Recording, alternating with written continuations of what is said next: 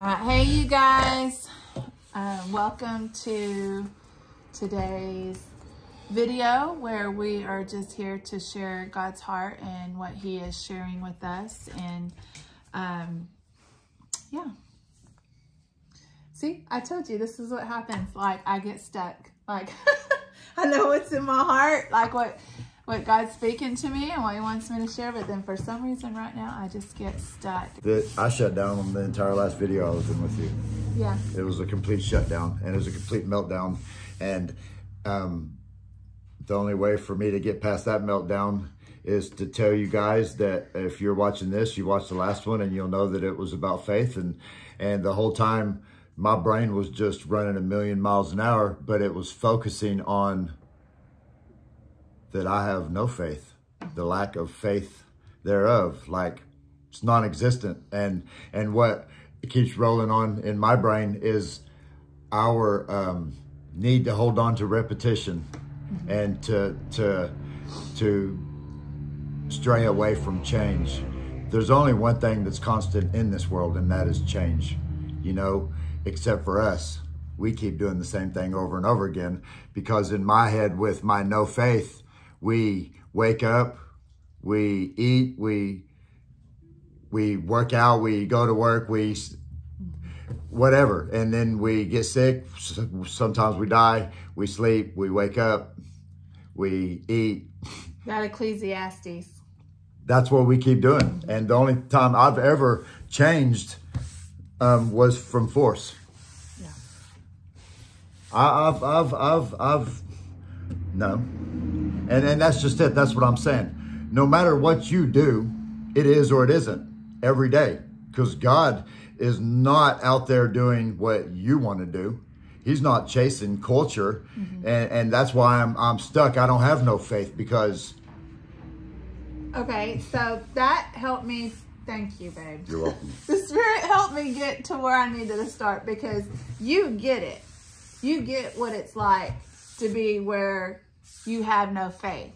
Like, we're not saying we're no longer not believers. I'm a believer. I'm a human being that lives on this shitty world. Yes, we are flesh, and that's what the Lord brought me to. So, like, even after sharing the last video of how, you know, my cold sore, and how at one time I had more faith to now little, almost no faith. Some people didn't get that, which they probably just read my post and didn't actually watch the video. But the Lord, he led me to 1 Kings chapter 8, to Elijah, who also was a man who was a mighty prophet for the Lord. He was the prophet who prayed for it not to rain, and it didn't rain for 3 years. Like, that's experiencing power. That's a miracle, to be able to pray and it not rain. And then after the 3 years, to call out the prophets of Jezebel and Ahab on Mount Carmel. I mean, he went boldly up on that mountain and called out the 400 and false prophets, called out King Ahab, and challenged them to see who is God and where their hearts are. And I highlighted this verse where, you know, so they're up on the mountain, and now the false prophets have done everything. They've got their altar built. They have their calf. They're dancing around. They're cutting themselves, and nothing happened. Their false god did not bring down fire. Okay. But then, go ahead. Can you stop for a minute? So with everybody's need to compete with the Joneses, we also live our faith by what we see in the church and what's going on. So we get caught up in that rigmarole. That is our mission, not mine. I'm including myself with you, because I'm just as screwed up as everybody else. But everyone is so screwed up that they think if they go to church, if they do this and they do that, and if they follow in line to do what they see out of their eyes, then God's going to move. That's not how God moves. That's why I have no faith right now, because God moves no matter what you do. You can't go and follow in line with someone else to get a relationship with God, to achieve that sanctitude, if you will, with the Lord, right? That I'm lacking thereof right now with my no faith, because I'm being a stubborn human being. But I'll get over that, you know. But it's all about opening our eyes. And like she's reading, they were cutting themselves and doing all kinds of stuff and waiting for God to move. Dancing, believing. Well, the thing was, they didn't realize their focus had went towards Baal, a false god. It was no longer directed to God. And we are fools if we think that we don't put our hearts towards false things. Because what I just say, we are looking at answers from someone. Someone, something. If you're following someone, you're looking at answers from them. Yeah. Mentors, whatever, it doesn't matter. It's still a person, still a human. And the only place to get answers. And how often do we look towards the church to get our fire, to get what we need instead of... We did until we walked away from it. Yes. And now we've been forced to find ways to really get fire. Yes. And I've failed since then. But this is us trying not to fail by sharing our life, because the only way that we can make it is to have communion. And what I mean by communion is relationship and communication with humans. Not worshiping one another, but enlightening one another on whatever the truth holds. Yes, and God is seriously in this season trying to get where his believers are turning their hearts back to him. To him. And that's what this verse right here, can you see if I can see it? Where? This yellow. I can't, my eyes are really bad. I'm trying. Elijah approached the altar and said, Lord, the God of Abraham, Isaac, and Israel, today let it be known that you are God in Israel, and I am your servant, and that at your word I have done all these things. Answer me, Lord. Answer me so that this people will know that you, the Lord, are God, and that you have turned their hearts back. Yeah, so... Good. Yeah. That's what we're saying. That's what we're saying. Like, I love... That was Elijah's simple prayer right there to God, the God of Abraham, Isaac, and Jacob. Like, he is really wanting us to examine our hearts in this season and really see where our hearts lie. And this is to me, like, this is all to me. He wants me to even, you know, that I've been telling you, he wants me to examine my heart. He wants me to even turn my heart and my faith back to him. Not that I'm not still a believer. That's why God led me to Elijah, because here's Elijah. Me and Jeremy both know what it's like, even in our marriage, in our relationship, to both be standing strong together in our faith. And we also know what it's like to be in the very next chapter after God. So here's Elijah. His prayer is answered. Not only did he have his altar, not only did he have his bull, he had them pour water 3 times until water was pouring off the altar. And then he called down fire. And just like that, his altar was put to flames because his heart was seeking God. And then that miracle, hearts were turned back to God. So then Elijah, he goes and tells all of the Israelites that were there that saw that, and he proved that all those other ones were false prophets and said, slay them, slay all those false prophets. And they did. So there was a great turning back in that moment. That was a great moment for Elijah. And we all have those on the mountaintop experiences. But the truth of the matter is, when we are truly reading the word of God and we see the prophets, they had more experiences in the caves than they did on the mountaintops. Because we see Elijah here, people following him, doing his command. And then we see that he is calling it to rain again after 3 years in a great famine. And then it starts to rain. But then Ahab gets back and tells Jezebel what happened. And it took one threat. Jezebel said, you killed all my prophets. Now I'm going to kill you.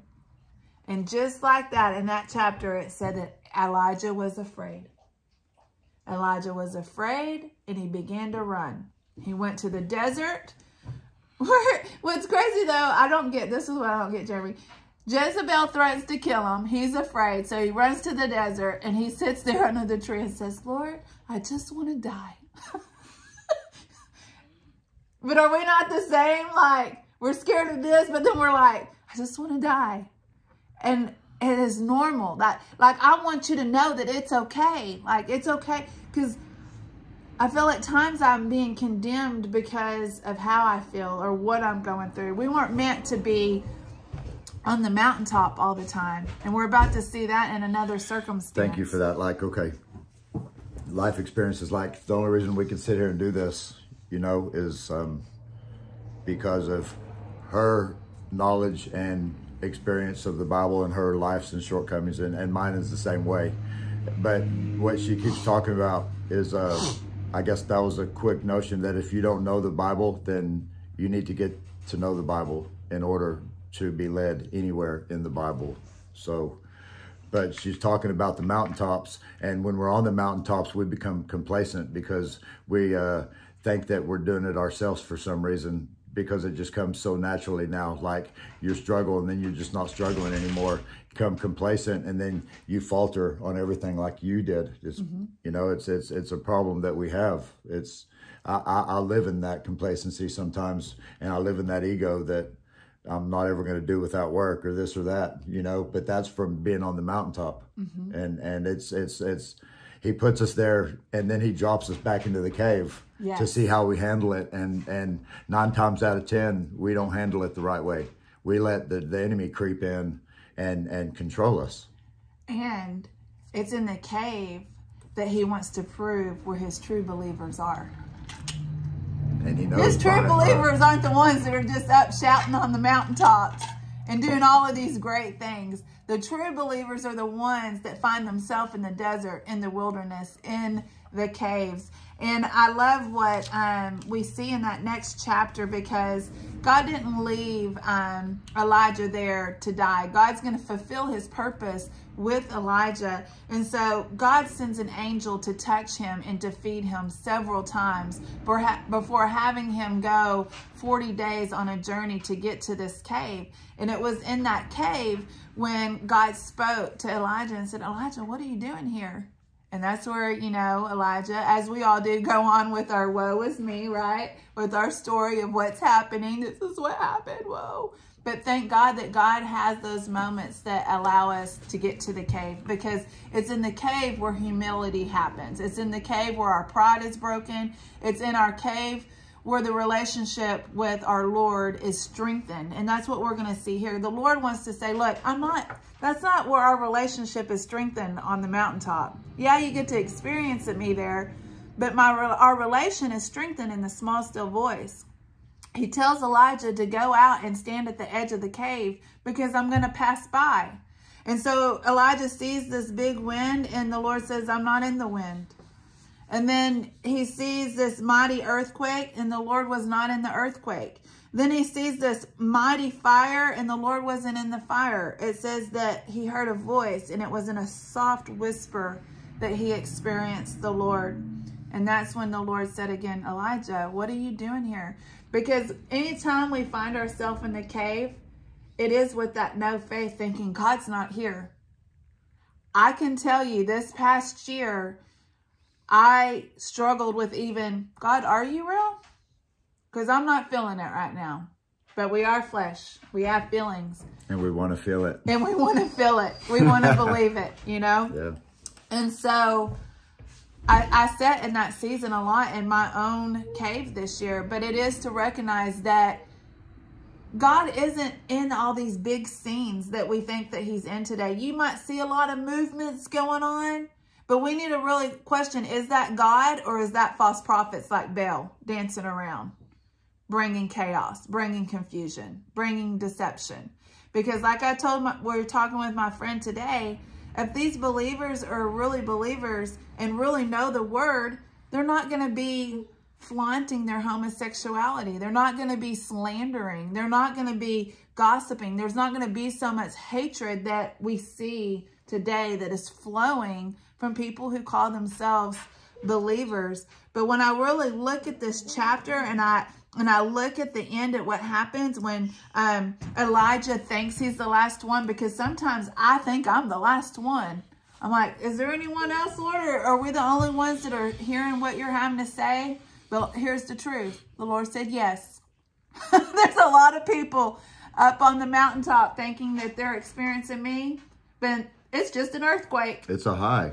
It's just a fire. It's just a high. Yeah, it's just a mighty wind. It's not even me. They don't even hear my small voice.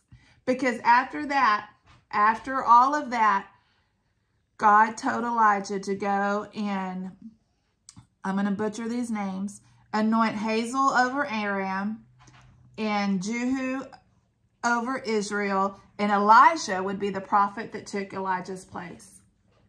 And he was basically going to have the king of Aram destroy Israel, and the king of Jehu, whoever didn't get destroyed by Aram, was going to get destroyed by Jehu, and whoever didn't get destroyed by Jehu was going to get destroyed by the prophet, the new prophet Elijah, where there would only be 7,000 Israelites left.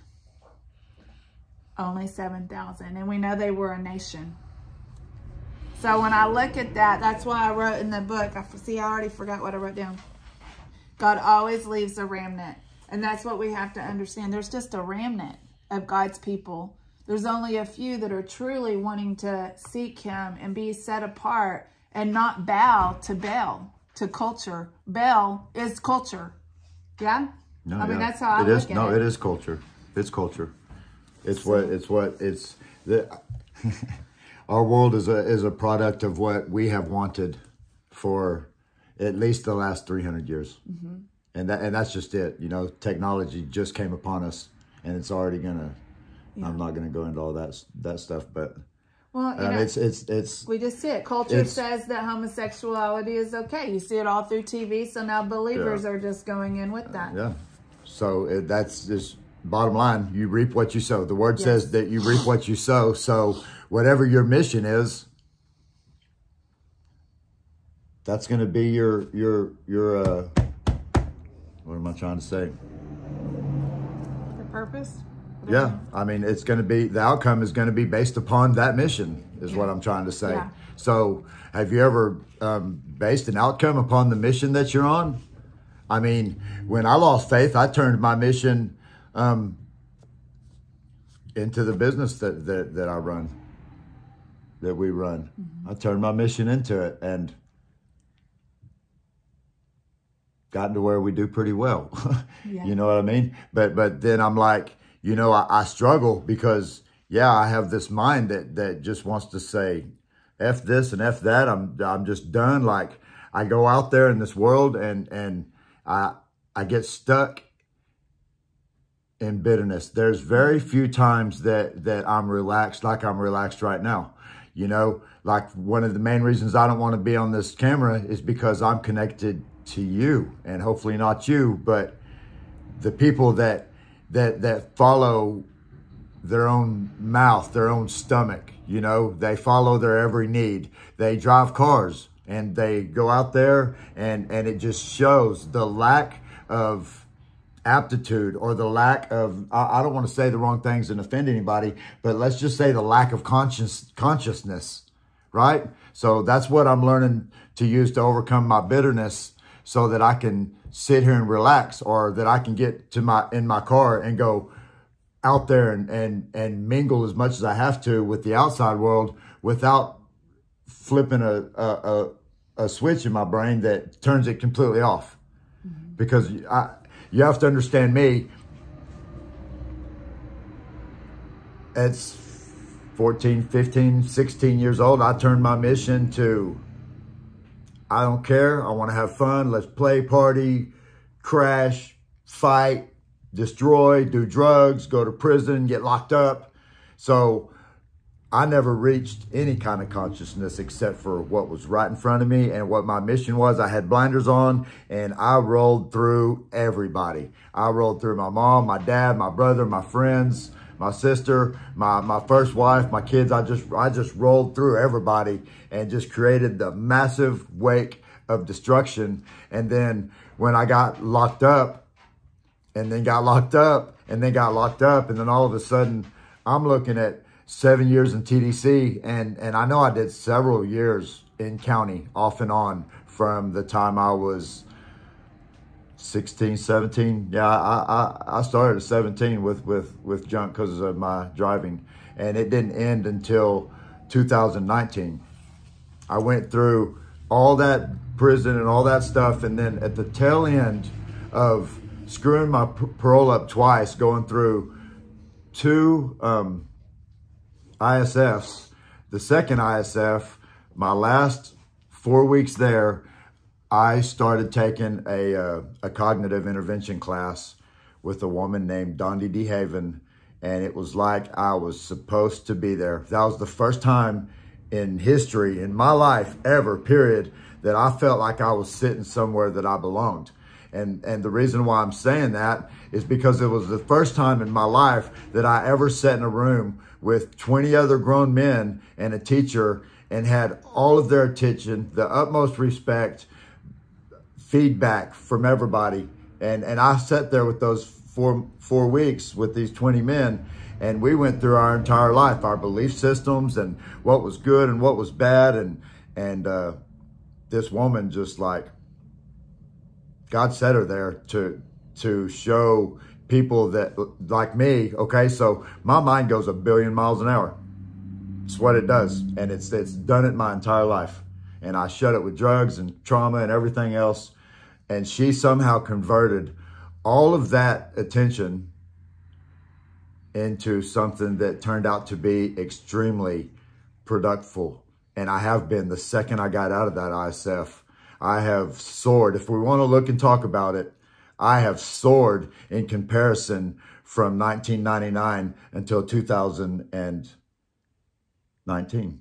But isn't that like with the word does direct to our cognitive and to our mind and where the battle is truly won. So it is tools that should be. Yeah, but what I just say, okay, so nobody knows about what happens when you go through the process of TDC. You are stripped of your humanity. You're stripped of your pride. You are given a toothbrush and some powder. They tell you to put it on your armpits when you start stinking and brush your teeth with it. They give you a pair of underwear that somebody else has already worn for the last 20 years, and you get clothes that could have bed bugs in them. You don't know. Mm-hmm. So you're stripped of everything and anything. And then when you're stripped of everything and you take all that and you fill it with a cognitive God, you know what that means? God in your brain, your thinking has to be connected with God. The only way to do that is to spend a whole lot of time in this. Mm-hmm. The last 2 years of my incarceration, I read this Bible front to back, all translations I could get my hands on. And the entire time my brain's going, that's a funny story. That's good. That's no way that ever happened. You know what I mean? That's what my brain was doing. And I haven't been steady on reading the word since I got out of prison that time. I still read my Bible. I still read the app sometimes, but I don't read it a lot. But it was the time that I spent then, okay?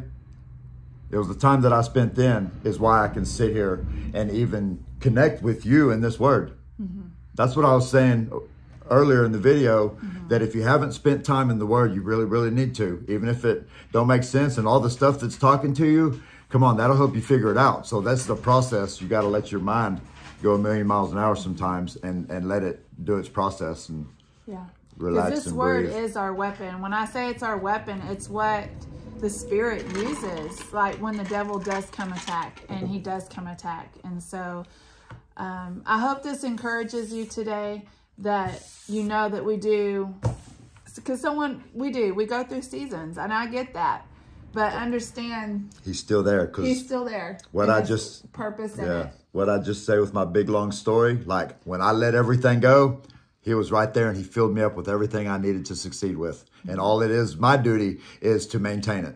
Yes. Let's not get comfortable on the top of the mountain. We can walk down the mountain. We can walk ourselves into humility. Yes. And we can walk ourselves into his presence. And let his do his work there. Yeah, you just got to let him do it, though. Don't interfere like we try to fix everything. Yes. Just let it happen and let your emotions run their course and be angry and sad. Don't sin. Yes. Talk to somebody. Right. Love you guys. You can edit that.